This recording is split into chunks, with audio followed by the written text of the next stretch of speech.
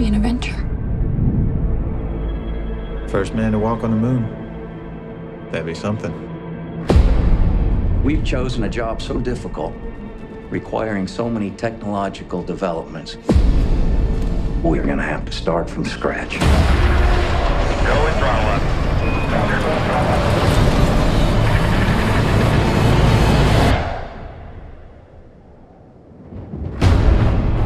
Only after we master these tasks do we consider trying to land on the moon. Neil, if this flight is successful, you'll go down in history. What kind of thoughts do you have about that? We're planning on the flight being successful. Damn, that is a big mother.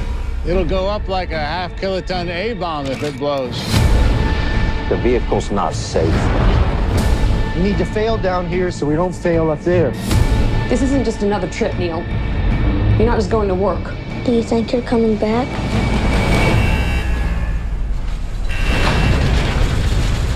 There are risks, but we have every intention of coming back.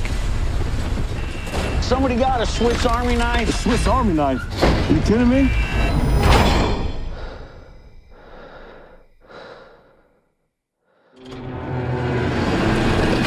Here we go. 6, 5, 4, 3, 2.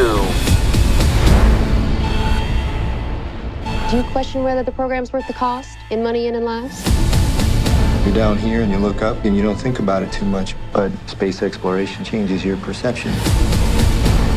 And it allows us to see things that we should have seen a long time ago. We have serious problems.